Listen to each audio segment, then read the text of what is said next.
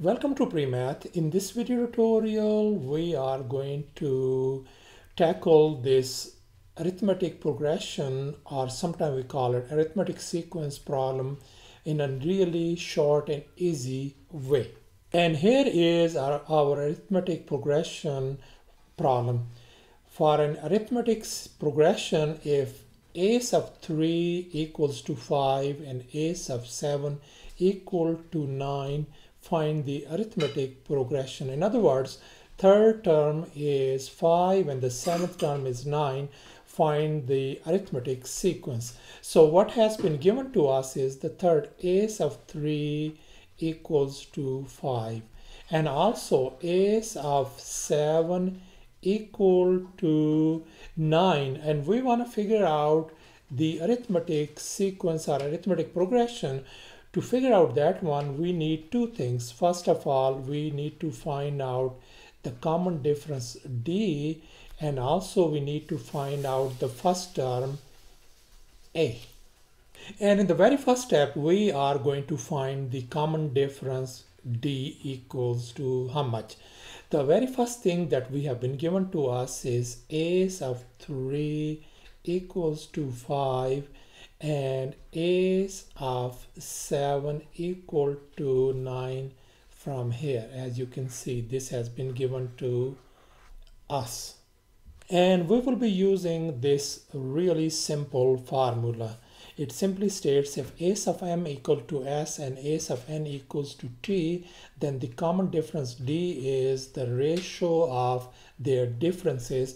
What that means in our case is we can see we want to find the common difference d equals to, on the top is going to be, these are our s and t. Let's go ahead and put it down. That one I'm going to write down 5 minus 9, and at the same time over here, as we can see, these numbers subscripts 3 and 7, I am going to write down at the denominator 3 minus 7.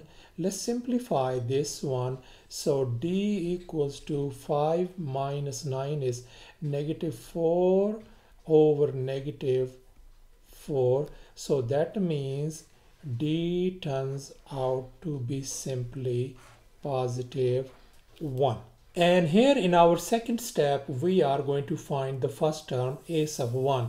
For that one, we need to pick one of these two numbers, either this one or these one that is given to us. I'm going to pick the easiest one, that is going to be picked the easier one. A sub 3 equals to 5. That tells me that the subscript over here is 3. That tells me that our n term n equals to 3.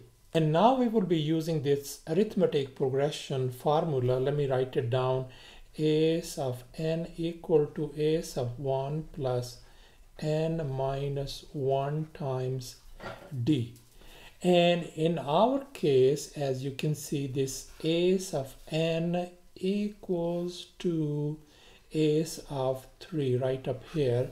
So I can write a sub 3 equal to, we want to figure out a sub 1, just leave it there, and we know n is 3, 3 minus 1 times d. In our previous step we figured out 1, and we know that this a of 3 equals to 5. So I'm going to replace it, that thing I'm going to say 5 equal to a sub 1 plus 3 minus 1 is going to be a 2 times 1.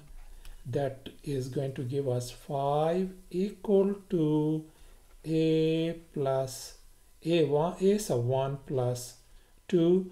Let's move this 2 on the other side.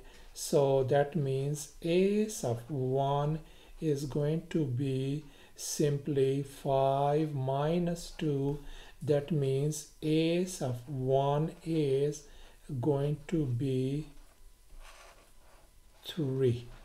That is our first term. And in our next step, step number 3, we are finally going to find the arithmetic sequence. And we know that our a sub 1, the very first term we figured out from the previous steps, is 3, and the common difference d equals to 1. So I can write 3 as the first term.